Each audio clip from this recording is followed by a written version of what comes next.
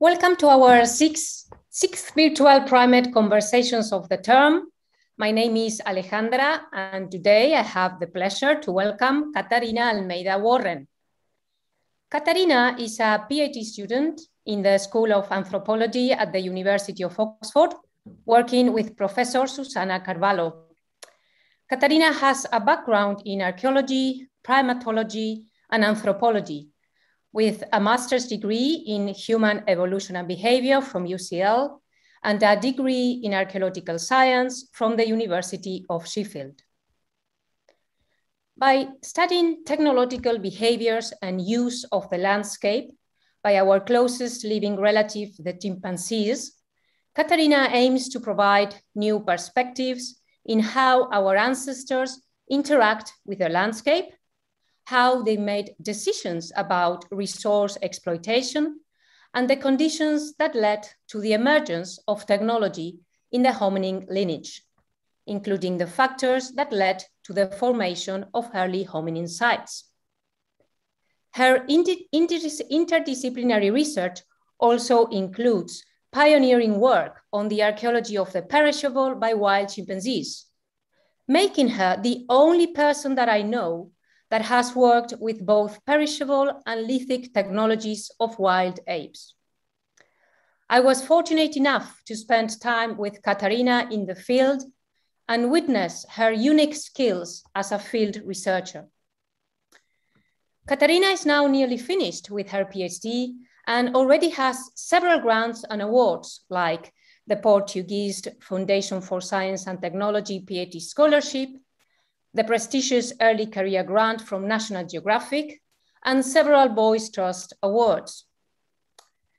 She has also a growing body of work that includes landmark publications, such as a major article in Current Anthropology on chimpanzee perishable technologies published earlier this year, as well as articles on primate archaeology and about methods on archaeological mapping of non-human primate artifacts in poorly accessible environments. Welcome again, Katarina, and I pass now over to you. Thank you, Alejandra, for such a wonderful introduction. I'm just quickly sharing my screen now. I hope everyone can see it. Yes, hopefully. Oh, where have we gone?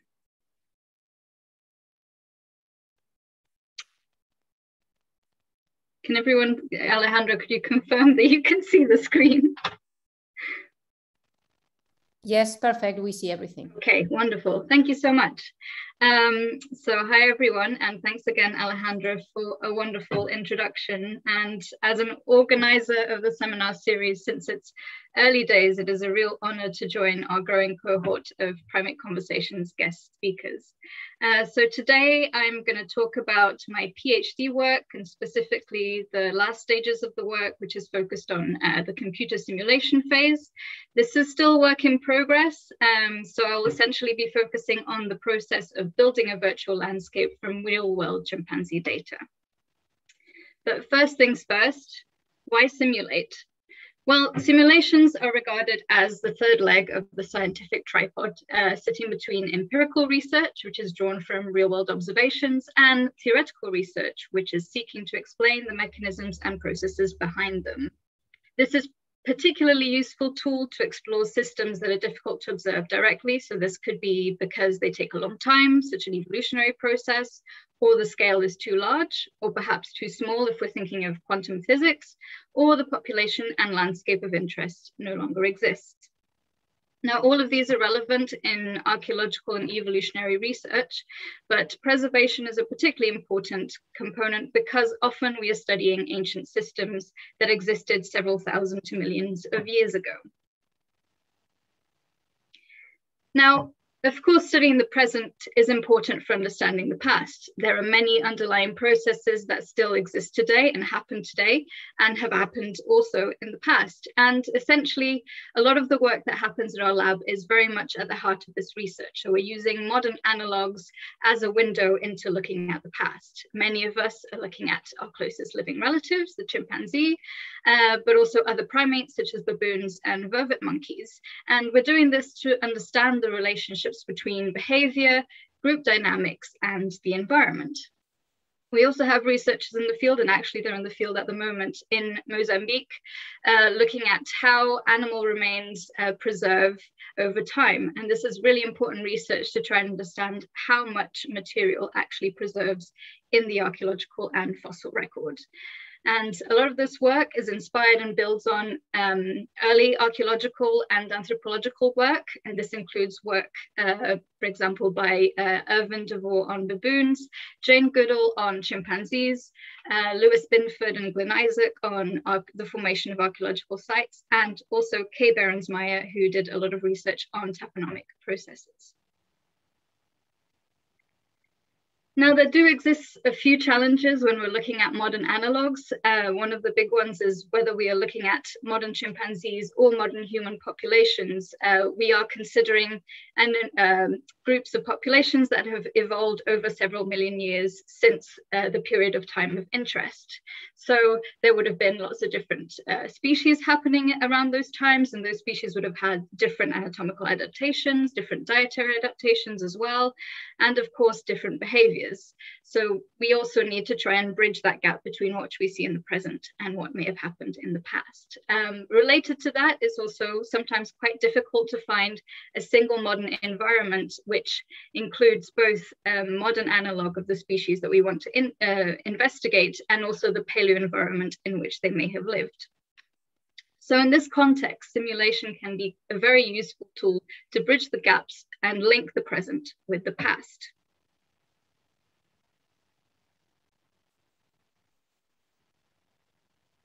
Now, one form of simulation is, of course, conducting real-world experiments. And within human origins research, much of this was pioneered by Nick Toth and Kathy Schick. And I'm going to try and turn on my laser pointer now. There we go. And some of their work included creating artificial archaeological sites in different natural environments. And this was to try and understand how these sites would have changed over time, and how the different environments would have influenced the preservation of the bones and the tools in those locations. Also conducting napping experiments, and this is to try and reproduce ancient forms of tool manufacture. And also controlled lab experiments, looking at how hydrological action may have affected the preservation of archaeological sites. And here you can really control the intensity of water, movement, and all of these things to try and really understand how archaeological sites may have formed in these environments. Now, of course, with increased technological advances and computational power, there's increasing research going into computer simulation. And some of this includes trying to reconstruct ancient environments. If I can play that now. Sorry, not ancient environments, but reproduce how extinct species may have walked or moved. Also virtual simulations of tool manufacture and how the flaking process may have occurred, and also recreating ancient environments.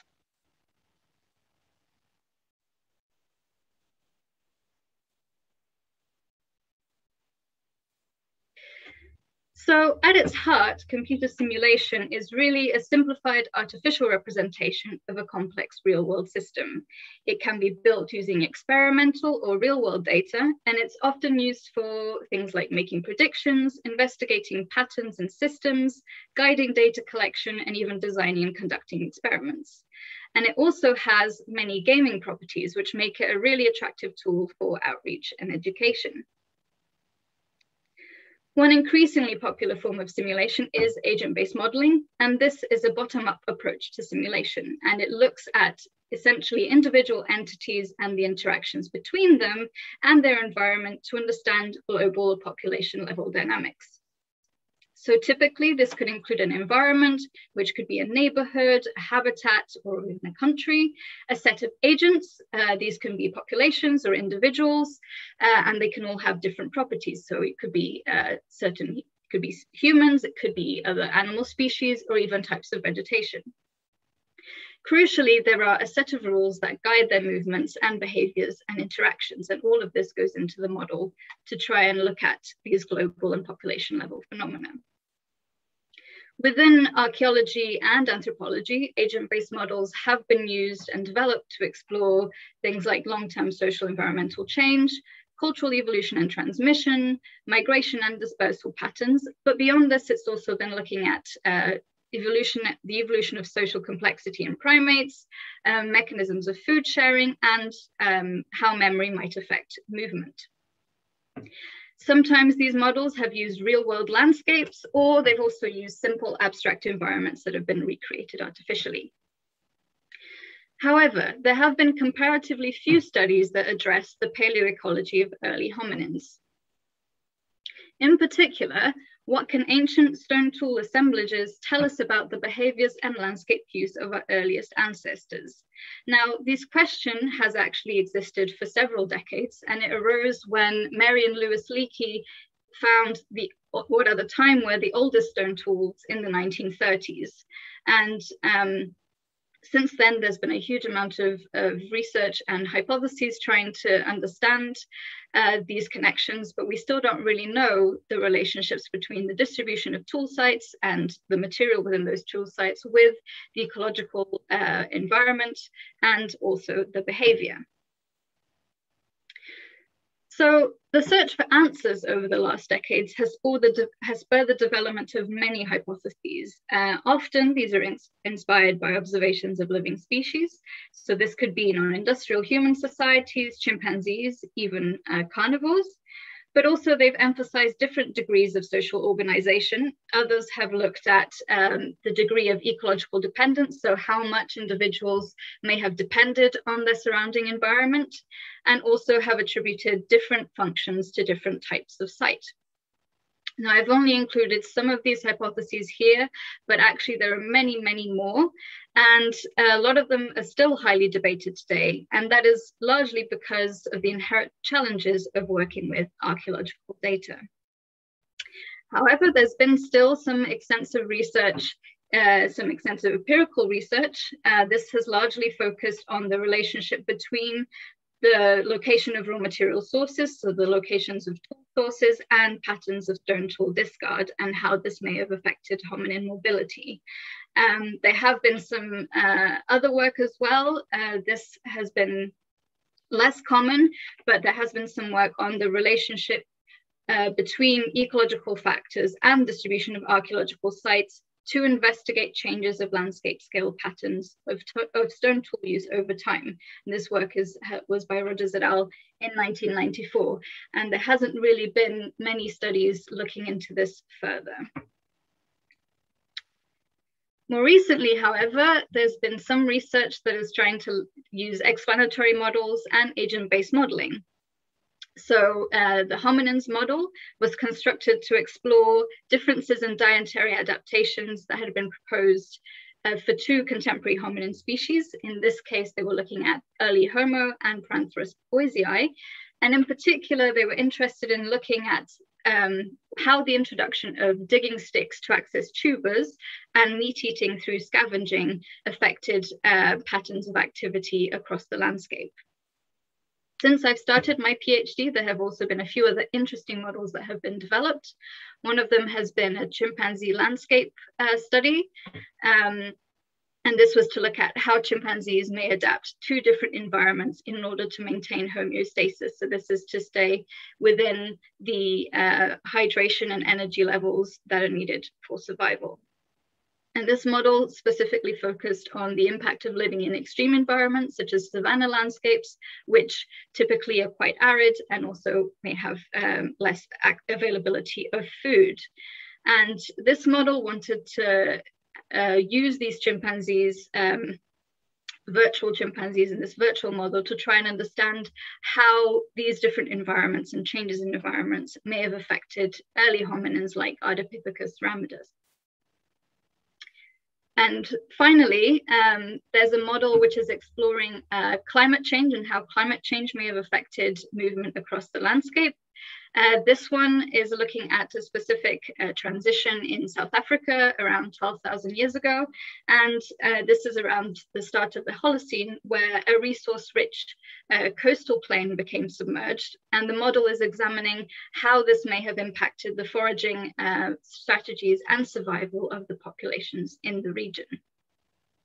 Now, I really like this model because the authors brought together a huge amount of data. This is including how much food is available in different types of vegetation, and also how long it might take to collect it.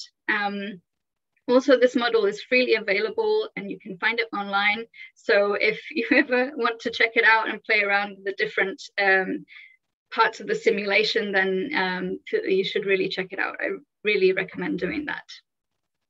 So all of these models use real-world spatial data and different components of real-world behavioral data as well, whether this is paleo reconstructions or of modern environments. However, they do differ in a number of things. For example, only one of them considers the use of tools, and this is looking specifically at wood-based tools. Two of them include interactions between individuals. So they do include that into the model, how individuals may interact with each other. But the chimpanzee model, for example, assumes that all the individuals move around independently. Also, only one of the models gives individuals the ability of knowledge and foresight, and they use this for their decision-making. And crucially, only one of these models performs a full empirical validation. And this is actually quite important because it ensures the model, that the model is performing according to the empirical data on which the model was based. So for my project, I really want to kind of bring all of these elements together to investigate how landscape scale patterns of stone tool use is influenced by the broader foraging and ecological context. And I'm doing this primarily through investigating the ecological factors driving the spatial distribution of chimpanzee stone tool sites. And this is focused on chimpanzee nutcracking, in this case in the field site of Bossou in Guinea. And I'm doing this to gain a better understanding of the relationships between landscape use, resource exploitation, and also, of course, the formation of archaeological sites. And this is sort of combining modern analogs, so looking at modern chimpanzee populations, also using simulation to try and infer how patterns may have formed in the past. So the research process involves several elements, and I want to just walk through this a little bit with you before I move on to the next stages. So initially, it involved a stage of data collection. This was primarily fieldwork in Bossou, Guinea, as I mentioned already, and then also collecting some data from the literature. Now, a next step of this project was to conduct some preliminary empirical research because we still, at the time, didn't really know much about the relationships between ecological variables and stone tool use in chimpanzees. And so this empirical research really enabled me to understand how the current system works before moving on to creating a virtual simulation. So ultimately, then using this fieldwork data and also data from the literature, I worked on developing a computer simulation. And now the next stage is sort of looking at model validation, which is what I mentioned a bit earlier, which is really fine-tuning the model to make sure that it matches the Bossou system as closely as possible. Now, following this, my plan is to look at some ecological questions, so looking specifically at how adjusting different ecological parameters may then be affecting the distribution of stone tool sites. And this, through these ecological questions, I will be generating some artificial data that will be fed back into the original model and then create some data analysis and some conclusions from that. As I said, this is still work in progress. So today I am mostly going to focus on this initial part of the research progress.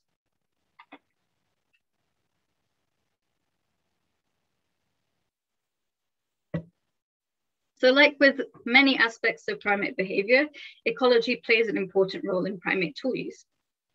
From previous studies looking into how technology and innovation emerge, They have identified that food seasonality, but also the frequency in which tool using opportunities are encountered, and also nutritional necessity may play a role in why tool use may be emerging in a population.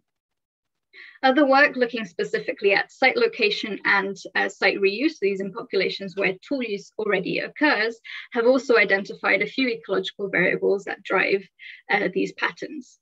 However, most of these studies have largely focused on where raw materials for tools are located, and as well as the location of the target foods, so the foods they target to do their tool use. So in addition to looking at the resources needed for tool use, which is the target foods and the raw materials for tools, I'm particularly interested in the effect that food, water, and shelter has on the distribution of tool sites. So these resources would have been critical for survival, and they are still critical for survival for any species. And so for my empirical research, I wanted to investigate the effect of these variables on nutcracking site selection, reuse, and inactivity. So this is what I'm doing for the empirical research. My primary data, so the fieldwork data, was collected from Bossou in Guinea. And this is home to a long-term wild chimpanzee field site since 1976. The population at the time when I was collecting the data was 7 individuals, but now since the recent birth of a female, we are now at 8. Now, the Bossou forest is quite unique in that it covers a mosaic of different habitat types, and it's also relatively small so that it can be studied in its entirety in a relatively high level of resolution, which is quite useful for then translating this into a virtual model. The chimpanzees at this site here use portable stones as both hammers and anvils for cracking nuts, but they also have around 20 other forms of tool use, which includes ant dipping, leaf sponging, and algae fishing. And all of these include use of plant-based tools. So before I move on to some of the data collection and the findings of the initial empirical research, I want to just show you a short video of chimpanzee nutcracking in Bossou. Let's see if I can play this.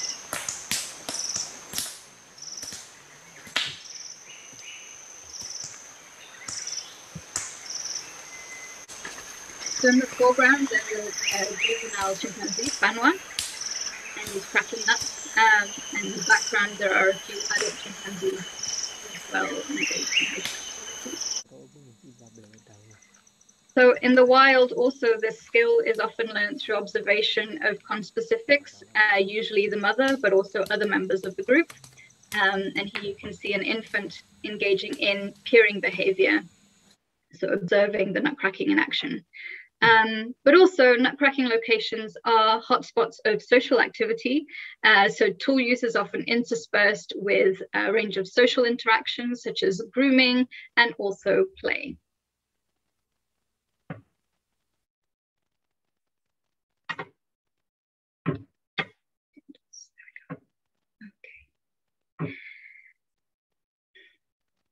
So in Bossou, I worked with a team of amazing research assistants, and together we used a fully digital method of data collection to survey both the nutcracking sites themselves, as well as the ecological landscape within the chimpanzee home range.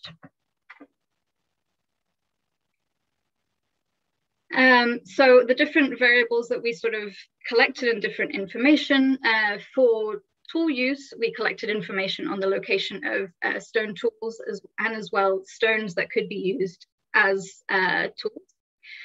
We also collected information on the location and distribution of nut trees, which are the trees that provide the nuts for the nutcracking in this case, and also the densities and distribution, as well as availability of the nuts themselves in the forest.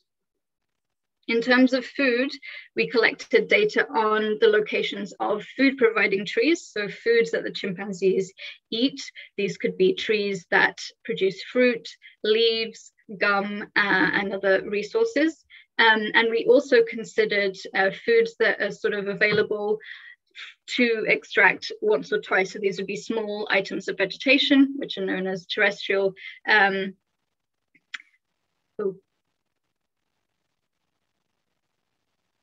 terrestrial herbaceous vegetation. Had a bit of a blank there, but yes, so terrestrial herbaceous vegetation, which are small plants that really can only be exploited once. So we considered all of these types of ecological variables, and within that, we collected that data using transect surveys. So these were 1 kilometer transects, and we collected data in quadrats that were spaced every 100 meters, and we collected in total data from 195 quadrats in the forest. We also collected data on the location of water sources in the forest, and then the location of shelters, so the nesting sites, the places where chimpanzees slept. This data was actually collected using forest-wide surveys because we didn't have enough resolution from the transect surveys to really capture the distribution of this data set. And in total, we approximately collected data on over 300 nests. And in terms of the tool sites, we collected data on 40 tool sites in the forest. So when we first inspected the data, we found that the nut-cracking sites only occur where a nut tree is located. So a nut tree is an important variable and factor in determining whether a location is used for nut cracking or not. But there are a few other variables that had a significant effect on the chances of tool site occurring in a particular location. So as you can see here, raw material had, so this is stones for the use of tools, had a very strong positive effect. This was also the case for the number of food providing trees. So the greater number of food providing trees in an area, the greater the chance that a nutcracking site would be encountered. And lastly, we also found a correlation with the distance to the nearest nest site. So the further away we were from a nest site, the less likely it was for a nutcracking site to be observed at that location. Regarding site inactivity, the patterns weren't as strong, but we found that nut availability, so the decrease in nut availability, as well as the lower number of tools, were significantly correlated with whether a tool site had experienced any activity within the last year. So that was our measure for distinguishing whether a site was active or not. I didn't include here a graph for this, but we also found that greater nut availability and proximity to nest sites also correlated with a greater frequency with which active sites were used. And together, this evidence suggests that nutcracking takes place in areas that are rich in a number of resources, both the resources that they use for the tool use, so the nutcracking in this case, but also where other foods are and where shelter is. And interestingly, this reflects one model of landscape use that has been proposed for early hominin archaeological sites, and this is the favored places model that was proposed by Schick. I should also add, however, that water was not a significant predictor in any of these models. And this is likely because Bossou is a fairly humid landscape. So chimpanzees can get most of their water from the food that they eat. And there are also many water sources that are available year round.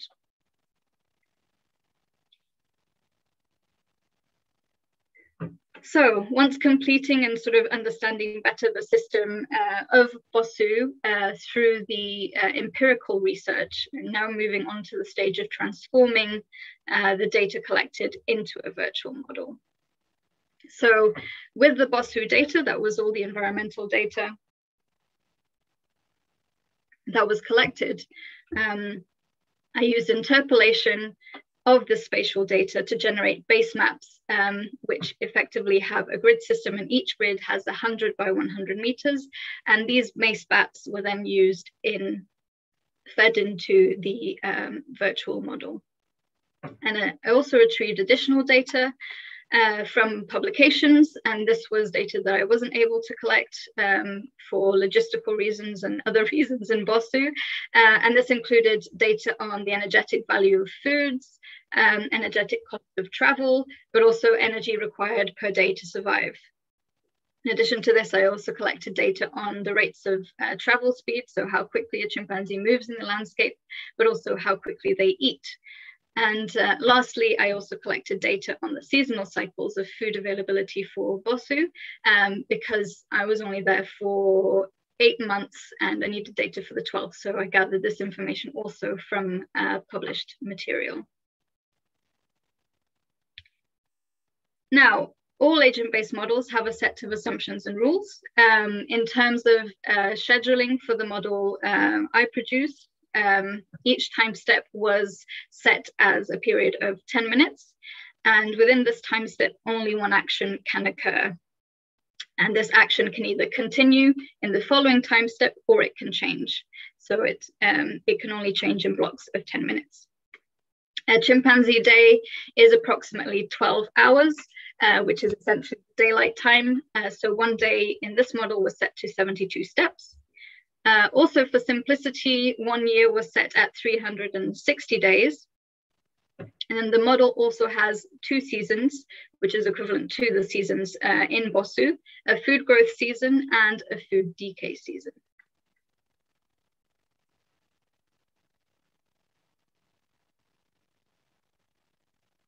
Now, there is a growing body of evidence that suggests that chimpanzees make decisions about where they forage based on knowledge of their environment. So to integrate this into the model, I've given chimpanzees knowledge of the patches within their search radius. They also have a memory in which they can store the recent patches that they have visited. They also have knowledge of good nesting locations within their environment. This knowledge is also collective, which means that they can actually share this knowledge with other chimpanzees in their group, but the knowledge is also imperfect. So there is some randomness integrated into the model to consider the imperfection of memory. In terms of foraging decisions, chimpanzees are guided by an optimal foraging strategy. And this means that they choose a patch which can provide the greatest energetic gain while accounting for the energetic cost of travel, which effectively means that chimpanzees will prefer the nearer patches unless a more distant patch can provide a greater amount of food. And many of you will know that chimpanzees in the wild have fission fusion social dynamics, which means that a population may shift between a large group and smaller parties throughout the day. There are potentially many reasons why chimpanzees group in this way, but in this model, it is solely based on food availability and daylight. So in periods where there is not enough food, a larger group may split into smaller groups, and then smaller groups may get together into a larger group when enough food is available for all of them, or it's close to nighttime. So being in a larger group effectively gives them some sort of safety in numbers during the night when they're sleeping. I should also add that the chimpanzees themselves don't change within the model. So the model assumes that they are all adults and the population size remains constant throughout. So now I just want to walk you through a few of the specific procedures of the model, and the main ones are foraging and nesting. The nesting procedure starts at the group level. So a group of chimpanzees will scan the patches in their search radius. And using the optimal foraging procedure, basically they will choose the patch which has that highest food availability relative to the energetic cost of going to it. And then they will start traveling towards that target patch. And they'll travel to it one patch at a time. So when they arrive to the next patch, they will check several different things. They will check first if they've arrived at the target patch, so the patch that they had set in this condition. But they'll also check if the current patch that they're in is actually better than their perceived knowledge of that target patch. And then they will also check if the patch that they're in is better than the amount of food, the mean amount of food of the patch that they have stored in their memory. If any of these conditions are true, then they will stay at that patch and forage until every individual is no longer hungry or a better patch becomes available. If these conditions are not true, then each chimpanzee will check their hunger levels. And if they are hungry, then they will check if nuts and stones are encountered in that patch. If nuts and stones are encountered, then they will crack nuts until they are full or until no more nuts are available. However, if nuts and stones are not encountered, then they will snack. And this effectively is eating for one-time steps of 10 minutes of food. They can also snack if after they crack nuts, they are still hungry. So that gives them a chance to snack for one-time step again afterwards. Once they are no longer hungry or they've already snacked, then they will continue traveling to that target patch and following these steps throughout the day.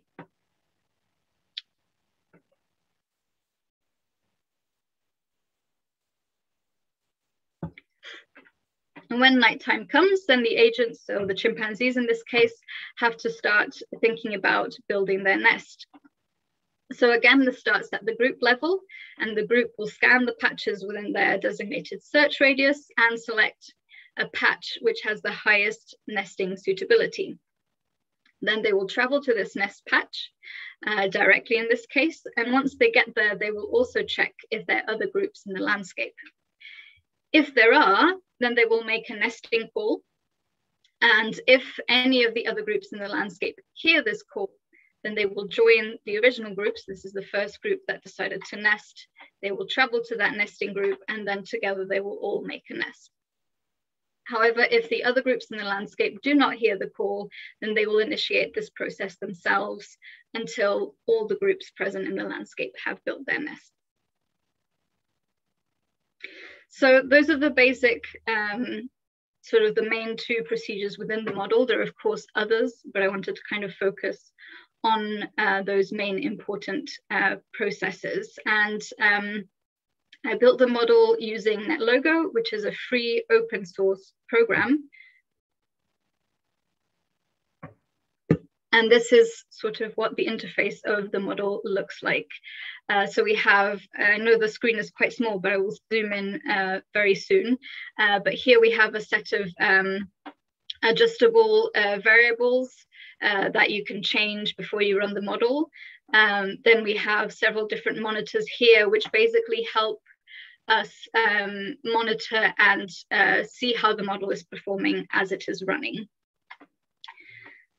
So zooming into some of these things, specifically the adjustable measures. So this combines both things that will help fine-tune the BOSU model, so things that we're not so certain about, but also things that will help,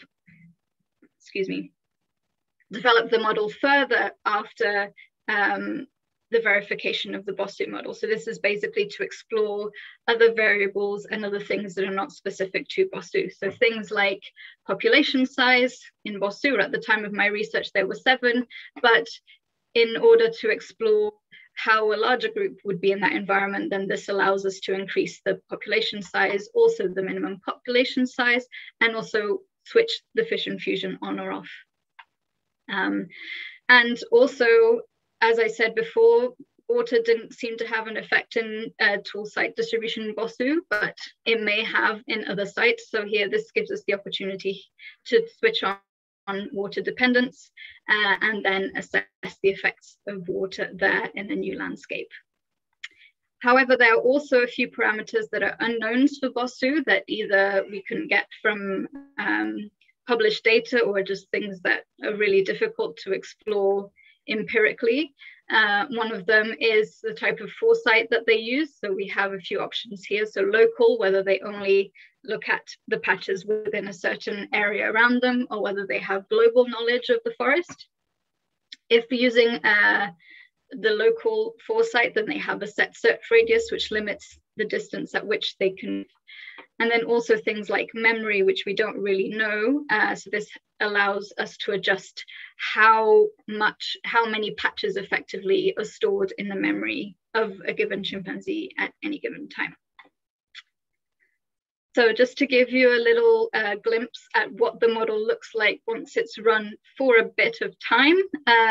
So here you see the main Bossou forest with some of the chimpanzee groups moving within it. And then these blue squares here are effectively giving us a sense of how many nutcracking events have occurred. So I think here white means greater number of nutcracking events and dark blue is lower number of nutcracking events. And then you can see in the monitors a few things. So here is the proportion of nutcracking events relative to the number of visits to a patch. We also have here a graph showing the monthly food availability over time. Here we have the mean daily calories consumed by chimpanzees as well. So you can see this variation as well over time. And we have something here as well, just looking at how the number of groups, but also the number of individuals within each group over time. And there's also a few others too. Now, to give you a flavor of how the model works, I have a very short sort of video simulation, which probably will start as soon as I change the slide. Yeah. So to keep it simple, I've just changed 2 parameters. So in this left-hand side, we have a population of 8 individuals with a food density of 10 grams per meter square. And on the right, we have a population of 30 individuals with a max food density of 15 grams per meter square. So here you see the model running. This model is running at the moment over 1 year, and of course it's sped up so that you can see it at a much faster rate. But you can already see how movement between them and also the fission fusion dynamics, and as well also the nutcracking events are different between them. And this is just to give you a flavor of how the model works and how things occur when you're using different parameters.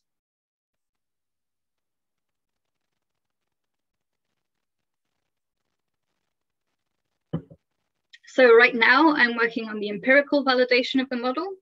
And this is in collaboration with Dr. Nicholas Payet at the Cohesis Lab, also here in Oxford. And then this process basically involves running several iterations of this model in several configurations. And this is to find out the configuration or the configurations that best fit the real world patterns of nutcracking activity in Bossou. This animation just gives you a little glimpse of those iterations happening over time. And as I said, this is still work in progress. We're starting to get the data out of these simulations and models, and hopefully I can share some updates on this very soon. So once the validation is complete, I want to introduce new artificial base maps, and this is to test how different distributions of food, also the densities of food, availability of water, but also locations of nests affect. And then in the long term, I would really like to run this model using a real world paleo landscape. Hopefully one that was used by early tool using hominins, and that is to try and then look at how that may have affected their movement across an ancient landscape. And then ultimately, I would like to develop this model into a free resource for education and outreach, as I think it would be a really great way to engage with audiences in an interactive way. These models are quite easy to use, and it's a really nice way for people to experiment and hopefully bring to life an ancient technological landscape for themselves. Now, none of this work would have been possible without the support of many of my collaborators and research assistants in the field. In Bossou, I had my amazing staff and also my research assistants who were my teachers and taught me so many things about the forest. And without them, of course, I wouldn't have been able to collect all the data that I needed for this project. In Oxford, also my collaborators, Professor Susanna Carvalho, my supervisor, and Dr. Nicholas Payet, who has been instrumental in bringing this agent-based model and programming in NetLogo to fruition. And of course, thank you to all the institutions for permissions and logistical support and financing in this project. And lastly, thank you everyone for listening.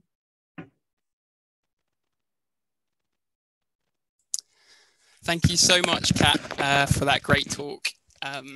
Yeah, for those of you that are watching, Kat and I did our PhDs. We started a few years ago together, so it's really, really nice to see all the hard work you've been putting in over the years, and just how impressive it is, really combining sort of archaeological theory with modeling, with animal behavior, with field work. Like, it's so amazing what you've done, and really bringing the archaeological record to life. So I'm going to try and go through some questions we have, and we've got sort of an absolute load here. So we've got themes ranging from sort of the wider implications for modeling human evolution, sort of chimpanzee tool use, the demographics of chimpanzee populations and the individual differences that we might find in different populations, some of the sort of further variables you might be looking to like add to your models.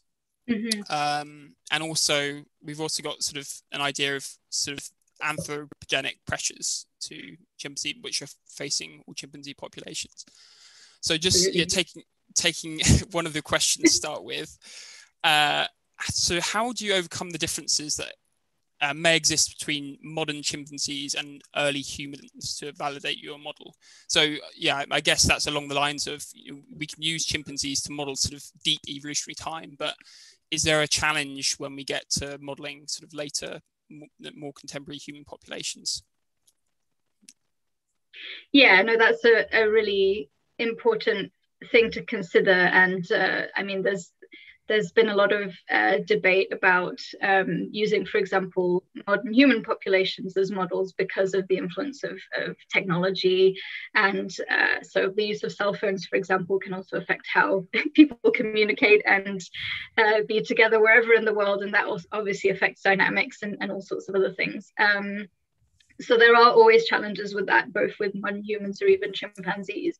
I think really with these questions is trying to understand what questions you can actually answer with the data that you have, because we really need these modern analogs, and we really need the archaeological evidence to kind of look into that. Simulation can go, as I said, in a way to kind of bridge these two things together, so you can modify whatever you have from the modern environment and add what we know from the archaeological data or the fossil data, right, in terms of locomotion, other things, to kind of bridge that gap. But there's always going to be a few things that we don't know.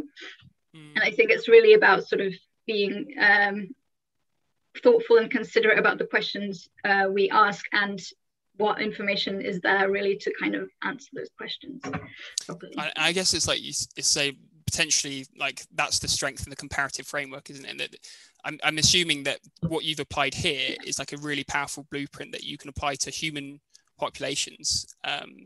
You know, local people in Bosu crack nuts, and we don't know whether they learnt it from the chimpanzees or vice versa. And so you can really see that your work, why not apply to humans as well?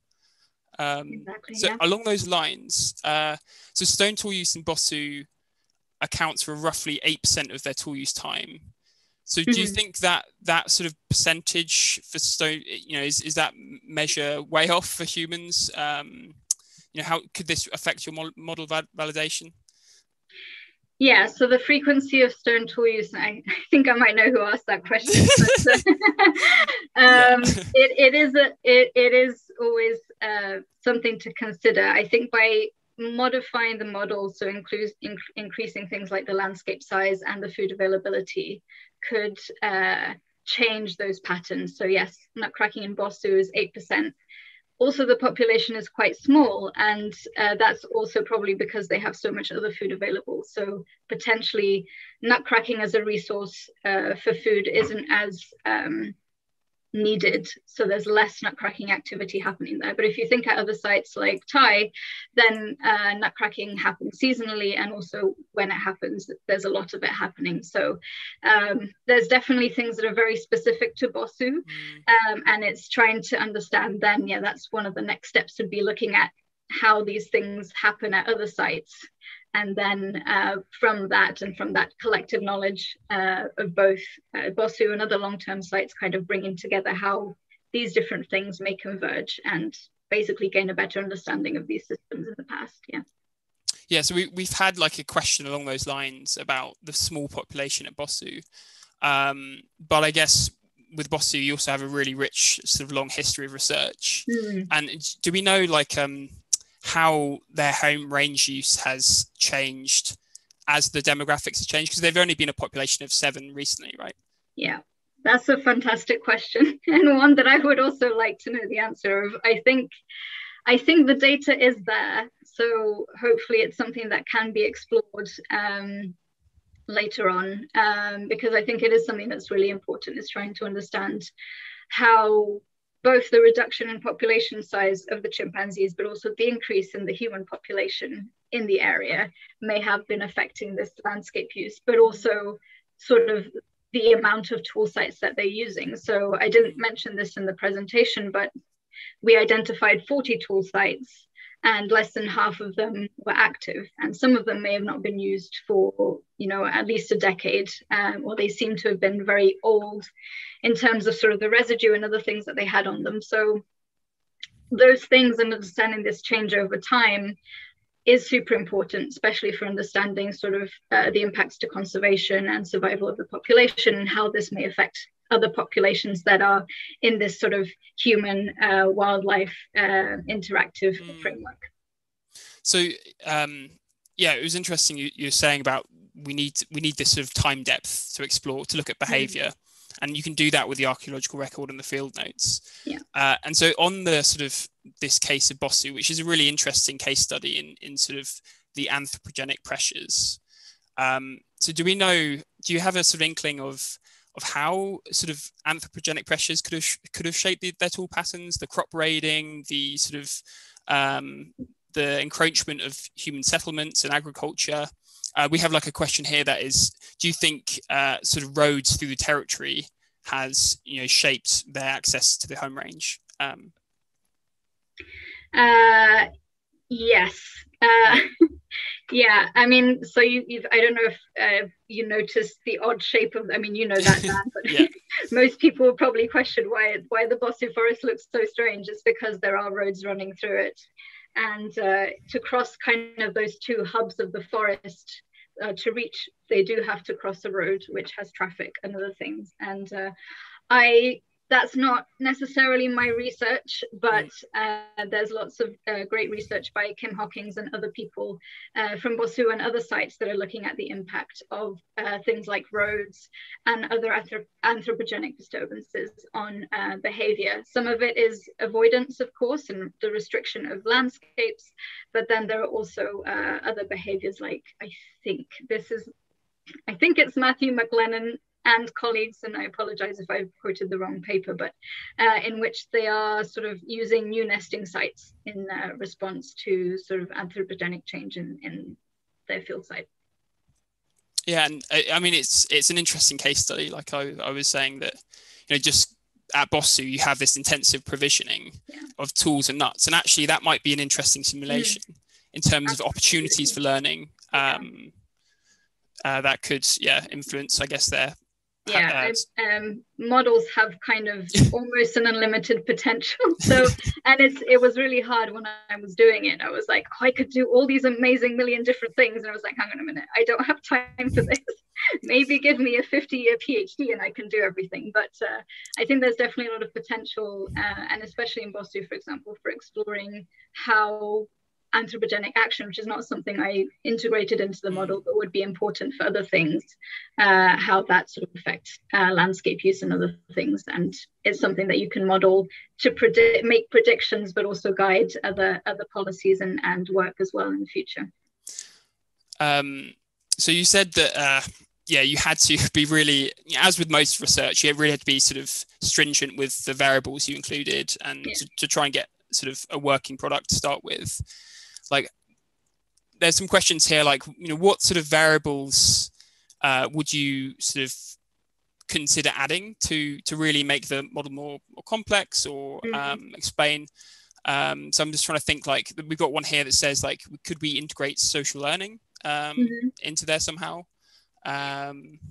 Yeah, so that would be, and as I said, you know, in the model that I used, sort of assumes that all the chimpanzees are adults, so that nothing ever changes, the population doesn't increase, which of course is not natural. So that would be an interesting addition to that, would then actually having a dynamic population, which you have offspring emerging, and of course older chimpanzees dying, and then also having this transmission of behavior and knowledge over time, which could be definitely modeled. I can't think off the top of my head how I would do that, but it's definitely something really interesting to include. And that would obviously, add complexity, but also would add greater time depth to the model, really, to kind of see this accumulation and generational changes over time. So that would be really interesting. Another thing that because of time constraints I haven't done, but sort of at the moment, the variable for nesting sites is basically based on where nests are located, but ultimately, ideally, that would be based on the parameters that are used for, that are associated with suitable locations for nests. So even though there are lots of variability in each chimpanzee population seems to have different sets of parameters, there are a few things that overlap, the sort of things like tree height of the lowest branch, density of branches and slope, and all of these things that, you know, are so complex to put in the model, but there are probably a few small elements that can be put in to kind of make that nesting selection a bit more dynamic, not just this is a good place for shelter, but not sort of looking at the underlying mechanisms for that as well. Yeah.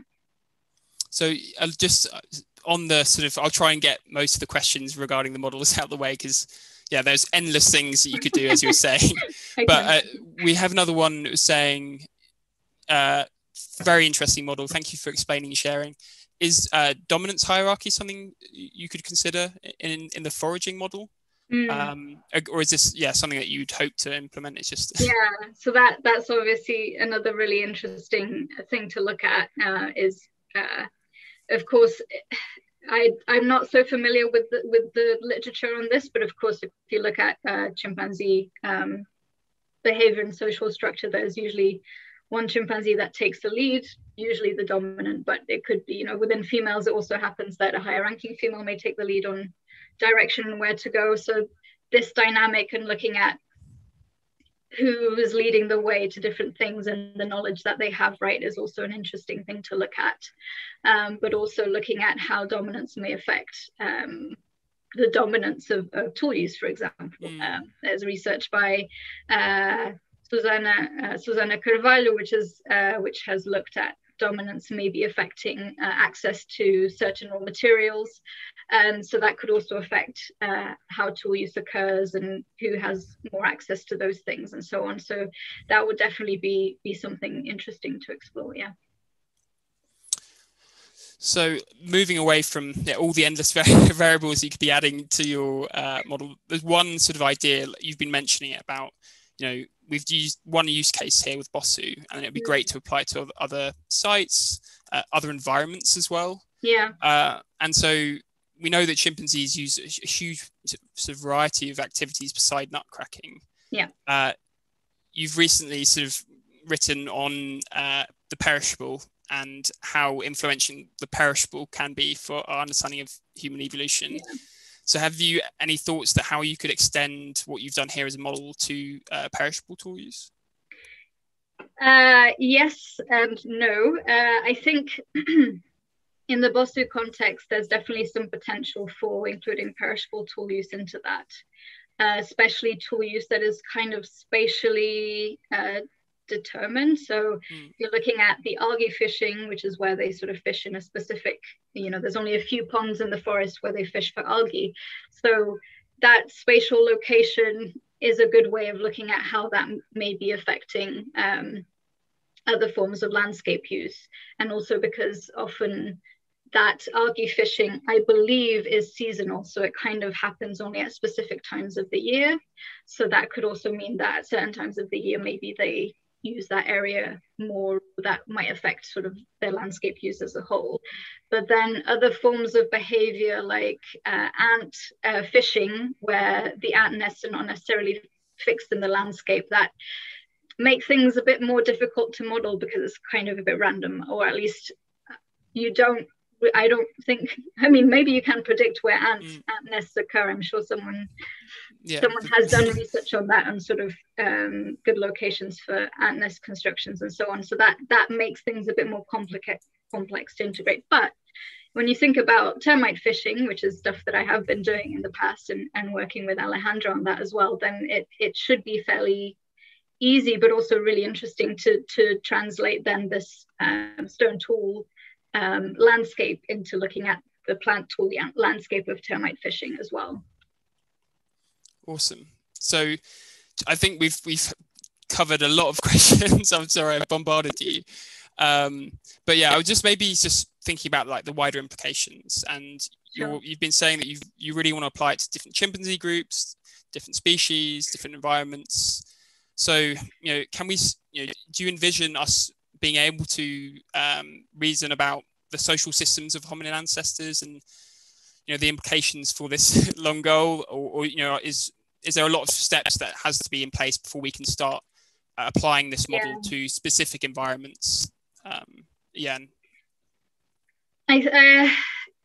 and no, because it's kind of, and of course, so many things interact in different ways, and there's so much complexity. And then it also depends on sort of what questions you're trying to address. I think one thing with generating this model myself was I realized that I really had to be very specific in the question I wanted to ask, and specific in the variables so that this model could be produced, because otherwise you just sort of think, oh, what about this, what about that, which is also really interesting, but in for the purpose of time you kind of have to be like, oh no, I need to keep on track and keep on these things. But I do think there are already some models that are looking at social systems. I think I mentioned one which was looking at social complexity in primates, which I think can't remember now off the top of my head, but I think part of it was to look at how this may have been the emergence of social groups and social grouping in early hominins.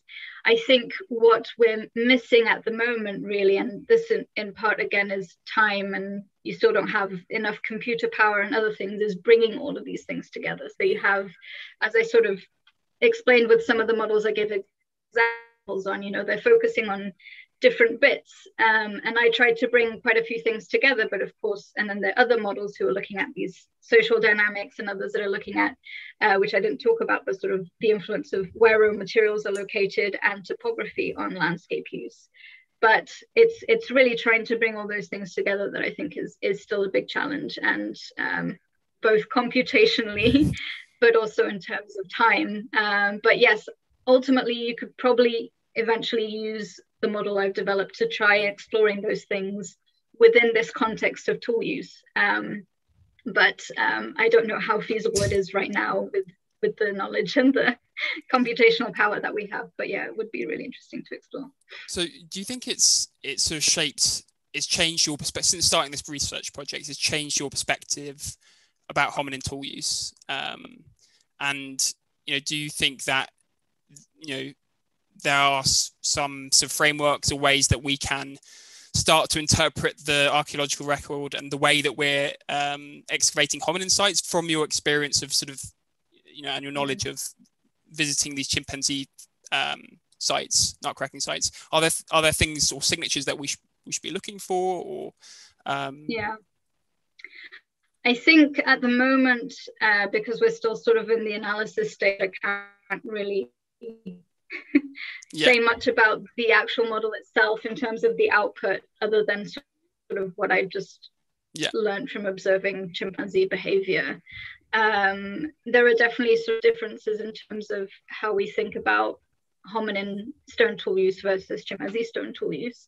But I think looking at it, because at the moment our knowledge of hominin stone tool use so far is still flaking technology for the most part. We don't really, there is some evidence of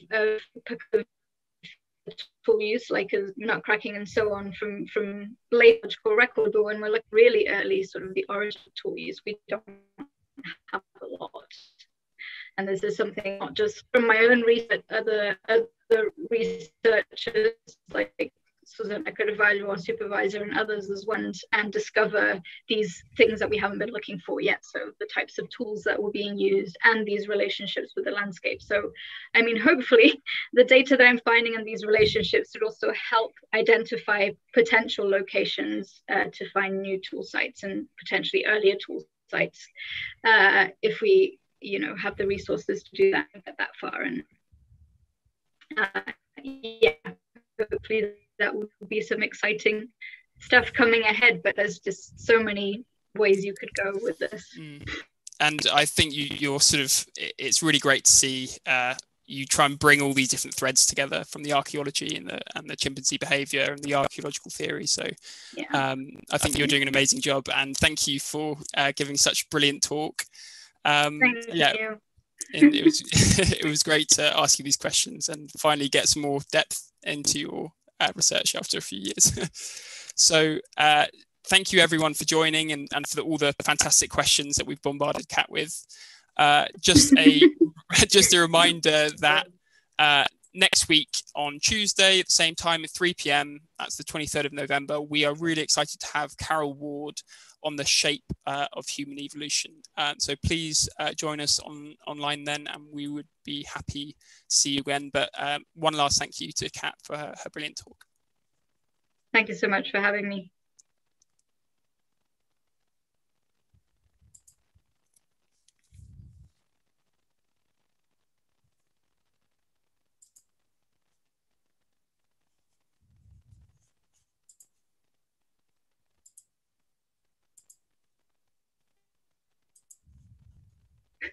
I think we're still live. I think we are still live. We'll wait till someone pushes the button because I can't find it. No, I think it has to be Alejandro.